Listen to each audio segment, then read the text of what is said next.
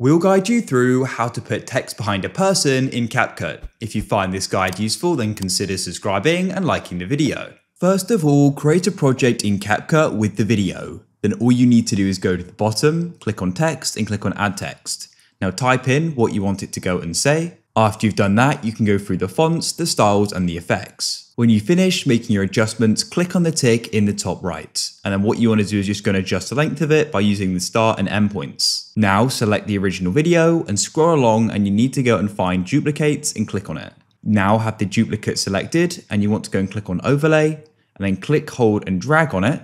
And you want to move it right to the start and make sure they're completely aligned.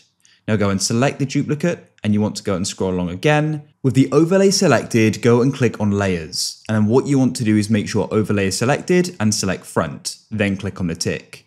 Keep it selected and you need to find remove BG. Click there and then click on auto removal.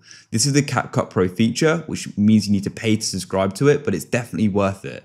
The background will go and be removed as you can see, and that's it. If you want to, you can make further text adjustments.